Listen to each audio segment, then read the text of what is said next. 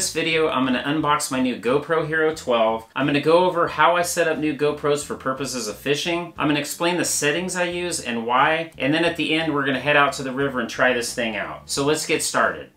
If you're new here, my name is Barry Rigger. Welcome to my YouTube channel, Rage Fishing. Just a quick background, about 10 years ago in 2013, I started filming my steelhead fishing trips because I fish solo most of the time. I had no intent on starting a YouTube channel. YouTube was just a means to share these videos with friends and family. However, one thing led to another and here I am with a YouTube fishing channel. So when I decided to start filming my fishing trips, I went to Cabela's and bought the state-of-the-art GoPro Hero 2. It was $3.99 if I remember correctly in the kit that it came with. This thing only recorded in 1080. I only had the one battery for it, so I was pretty limited in what I could do. However, the newest GoPros film in up to 5.3K, even though I don't necessarily film in that high of resolution. I do sometimes, but most of the time I record in 4K, but we'll go over that in a little bit. But as you can see, as time went by, I started upgrading my cameras every single year. And I would like to thank my subscribers real quick for all the views, because I use my advertising money to reinvest in the channel. So I just buy new cameras, SD cards, and batteries with that money. But you can see here, I've got Hero 8, I've got a 9, this is my Hero 10 in this media mod here that if you hear any of the videos, like when I'm talking in my truck or if it's mounted to my dashboard, this is the camera that I'm using because it has this external microphone and it just picks up just a little bit better. This last year I was using my Hero 11 as my primary camera, but what I'm probably going to be doing is the Hero 12 is going to be my primary camera for steelhead fishing purposes, will be mounted to my body, and then I'm going to be lending probably my Hero 11 to my friends, and then I'll have the Hero 9 and 10 for stationary cameras either on a tripod or attached to my boat in some manner. So let's go ahead and unbox the camera. So I should say I bought this directly from GoPro. They had a deal for subscribers for $2.99, and that's a heck of a deal. But that's just for the camera and a battery.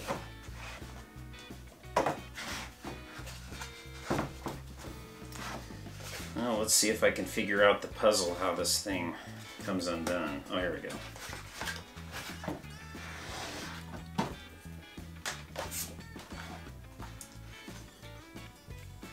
Right, cord, battery. What's crazy is they sent me a second battery. I don't know if they were supposed to, but that's okay with me. Maybe I misunderstood and they sent me two. But I bought it for $2.99 and it included two batteries, I guess.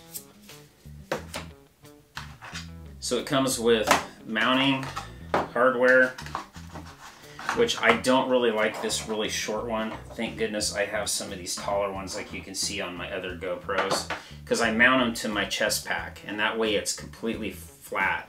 If you try to, what I've noticed is these really short ones, if you try to mount the camera flat, it doesn't really work. It kind of has to be at a little bit of an angle. Get this out of the box. Now what I did with my Hero 11, I'm going to do the same thing with this, is I'm just going to flip this thing over. That way that I can put the screen protector on the back, because I highly advise putting one on the back just so your camera doesn't get scratched out. So I ordered a kit, and before I even take this protective coating off, I'm just going to get this opened up here. So this one's called the Fit Still Screen Protector. I'll put the links for these down in the description field, but I want to say this was only about $6 or $7 for this kit, and it comes with several different screen protectors. The kit also comes with lens covers, and those come in really handy, especially because I often lose these on the side of the river. Oh, look at that. Suction cup for installation. That's kind of cool. I've never seen that on any of my kits before.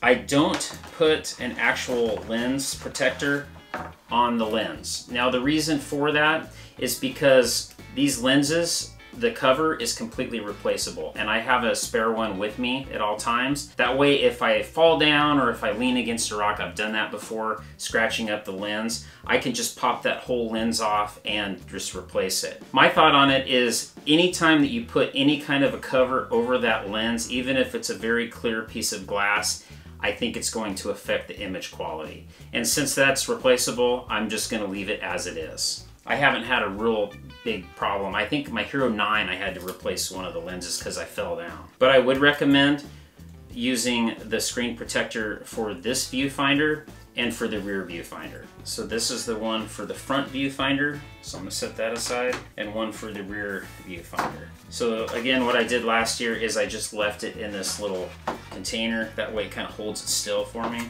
I'm gonna stage this piece. So this is the rear screen protector. It's basically got a layer of protection on the very back portion here. So right when I'm ready, I'm going to peel that off and stick it down on the camera. But you can see these, they're guide stickers. I'm gonna take one of those, put those in a couple different positions on those screen protectors. That way I can kind of line it up. Here we go. Let's hope this works first time.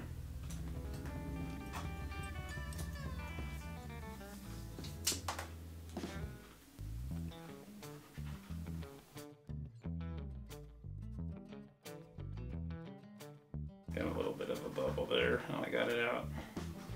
Nice, I actually did it first time. It's a miracle.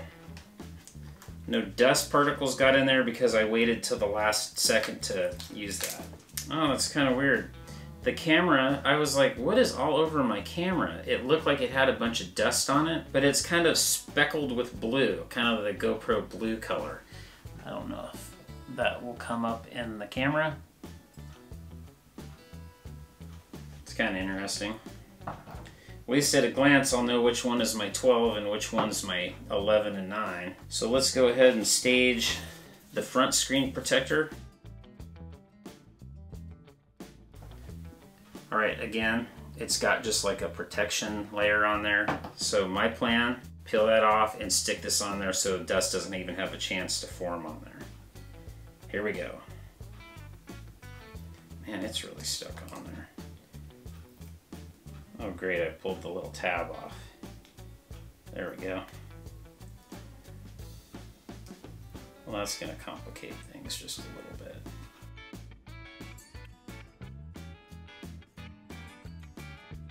All right, that could have gone smoother, but it looks like it went on okay. It actually worked. Not very impressive, Barry. All right, so we got our screen protectors. I'm gonna take a second and get all of this stuff cleaned up. I forgot to use this suction cup. All right, continuing on. The next thing you're gonna wanna do is make sure your GoPro batteries are completely charged before you even try to set this thing up. And the reason being is because the camera might need an update and you don't wanna have a battery that's only partially charged while it's running the update. And I'm gonna charge both of these. I have probably 15 of these batteries, and I'm just gonna grab one of the ones that's already charged. All right, let's charge these up. Okay, so I have one of my fully charged batteries. I'm gonna go ahead and put that in. And then I'm gonna put my SD card in. I highly recommend using SanDisk Extremes. They're the gold and red micro SD cards. I use 256 gigabyte cards. They're anywhere from 20 to 27 bucks depending on the day. But I've had no problems with the SanDisk Extremes. If you want to bump up, you can get the SanDisk Extreme Pro, which is black and red. Those work really good too. I have a bunch of those in 128 gigabytes. So that's in there. So let's go ahead and turn this thing on.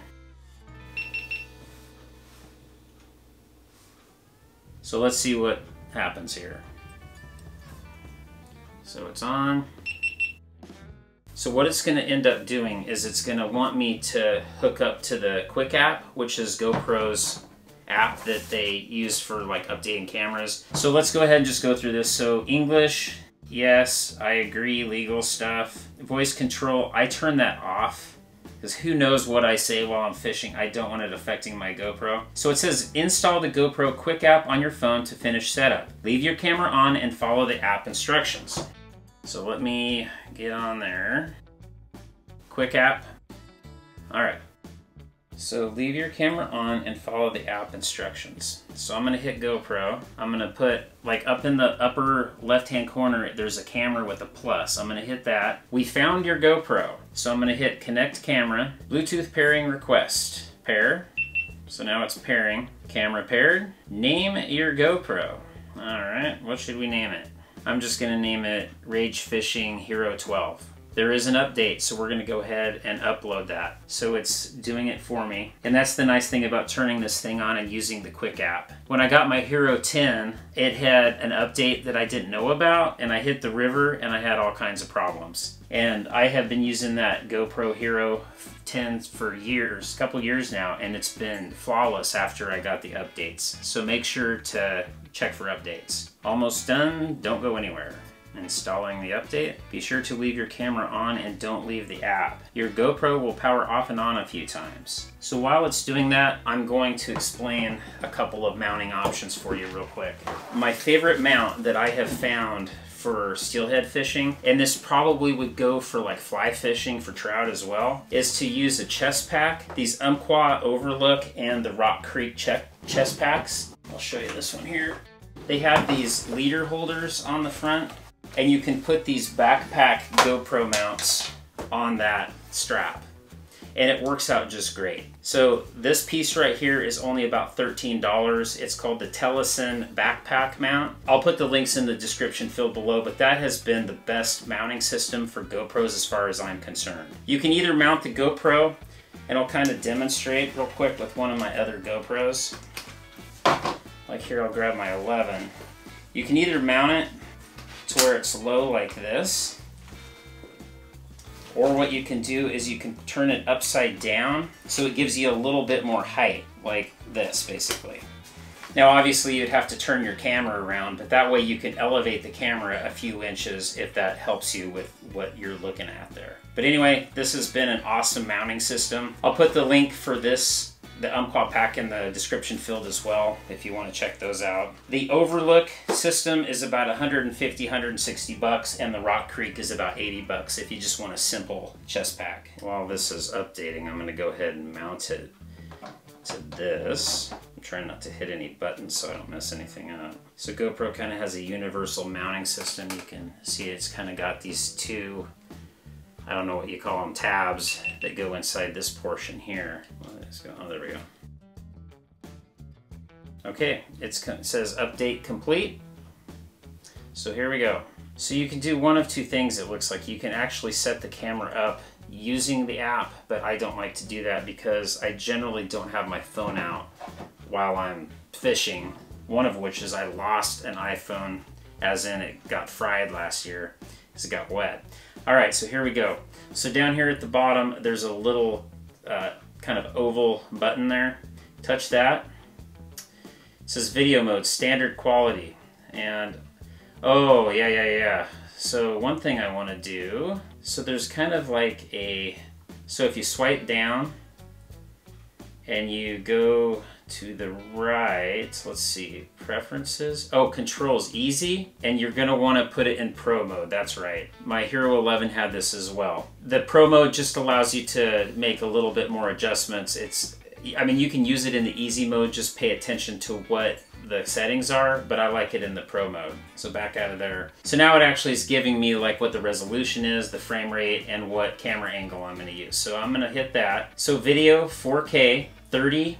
Now I like to use 60, so I'm gonna hit that. Oh, I see. So you have to roll up, and so I'm gonna hit 60 frames per second. And then it's gonna give you, this is a little different, so I'm learning as I go here. So as I'm kind of rolling the screen up, it's giving me like a bunch of different lens options. Now I like linear with horizontal lock, which on here it shows as an L and a plus. Now what that does is if you're moving around like you're fighting a fish and you're kind of turning or rotating the top of your body side to side, your camera will rotate with that. But when it's in linear plus horizontal lock, it'll keep everything perfectly level. And I use that. If you watch my steelhead fishing videos, that is what I'm filming in, and you can see how everything stays really level. In the old days, you could really see when you're fighting a fish and you're kind of moving around like this, that the whole frame completely rotates. Let's see, hyper smooth, which is the image stabilization. I'm just gonna leave that on. There's an auto boost. I'm gonna leave that off. I think that's it. 4K 60 linear plus. You're gonna want to film in 16:9 as far as the aspect ratio. You're gonna want to record in 4K for purposes of YouTube. If you record in 4K or 1080 at least 60 frames per second, they'll give you a higher compression rate on your videos, and so they'll be clearer. but I just like to be able to watch my videos in 4K. I run 60 frames per second. That way if I want to slow down like steelhead jumps, it gives you more frame rate so it looks more natural. So we are all set up and ready to go. So on this, filming in 4K 60 linear plus, it's telling me with a fresh SD card, 256 gigabytes, that I can get 7 hours and 7 minutes. One other thing I would recommend is swipe down, go to preferences, and then here you can see, you can kind of scroll down. You can see at the bottom it says reset. And on the reset menu, once you hit that, it says format SD card. You want to format the SD card so it completely cleans the SD card. Even if it's a new SD card, that formats the SD card for your camera. You just don't want any hiccups if you go out to the river and get some good footage and then find out that you have some sort of SD card error. So it's formatting now. So let's go back and see. I don't know if I had any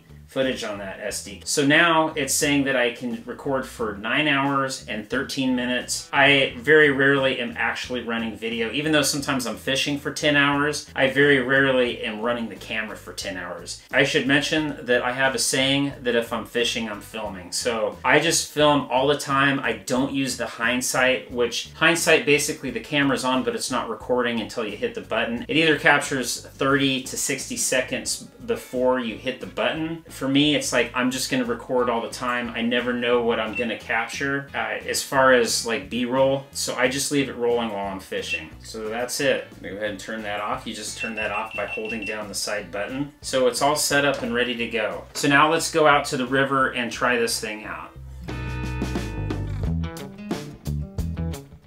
So I just got to the river to do a little winter steelhead fishing. So I'm gonna be trying out the new Hero 12. What I'm gonna do is I'm gonna show you the different camera angles. So I'm gonna start with linear horizontal lock. I'm gonna show you what narrow looks like, which is a little bit smaller field of view. And then I'm gonna go to wide and super view throughout the day just to kind of show you what the different camera angles look like. So let's get going. First cast of 2024 right here. Let's make it a good one. As I expected, the footage is incredibly clear. Always make sure your lens is free of fingerprints, debris, and water drops.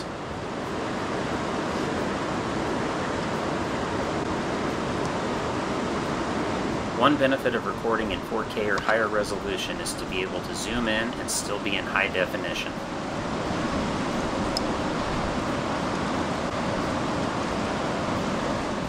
The image stabilization is incredible on the new GoPros. Here's a quick reminder of what footage looked like before this feature was perfected. Okay, first cast out of the way, nothing.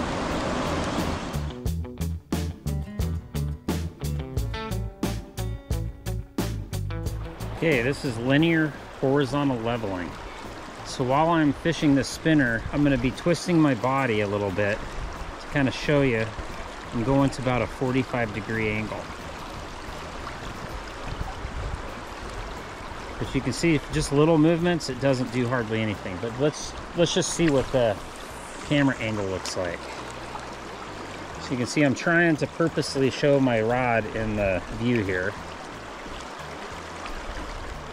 That way if I get a strike, you can actually see it on the rod tip.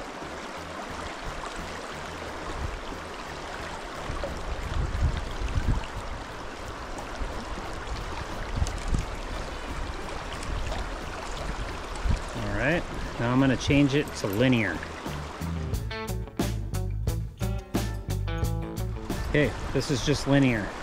You can see I can turn almost completely sideways. Look at that.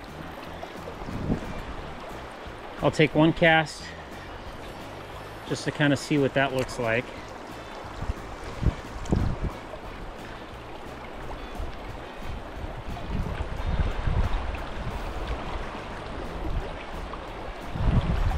And I'm filming in 4K 60 frames per second. Aspect ratio 16:9.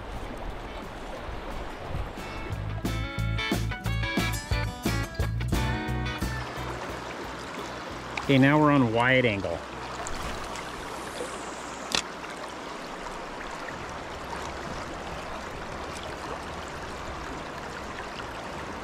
This is probably a good overall camera angle.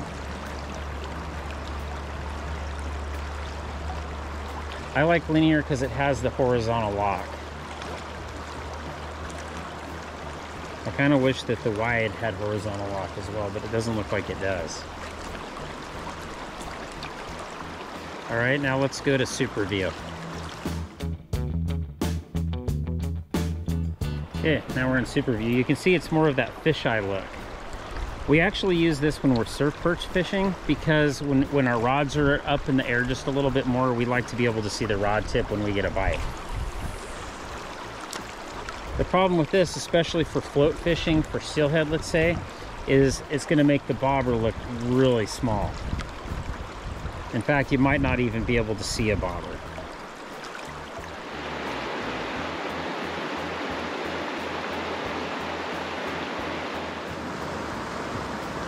Bald eagle. Come on, let me have a bobber down right now. Nothing would be more America than that, huh?